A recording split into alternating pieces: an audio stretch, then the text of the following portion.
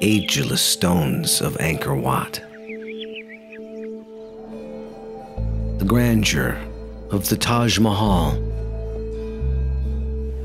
The natural wonders of the Galapagos Islands.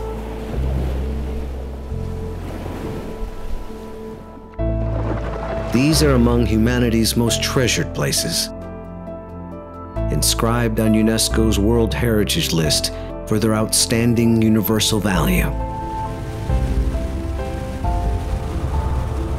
They span our globe, yet a vast area is not protected by anyone. Waters that cover half the earth and belong to all of us. The high seas, a font of extraordinary biodiversity. Yet they are increasingly under threat from human activity.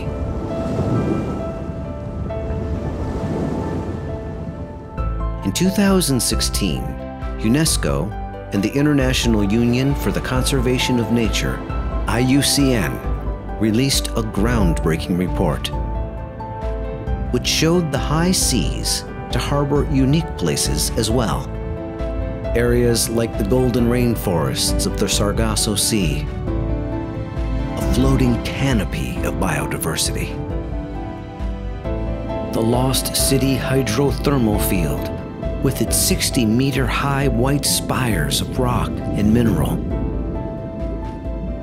The thermal dome in the eastern tropical Pacific, creating an oasis of oceanic life, including one of the largest year-round populations of blue whales in the world.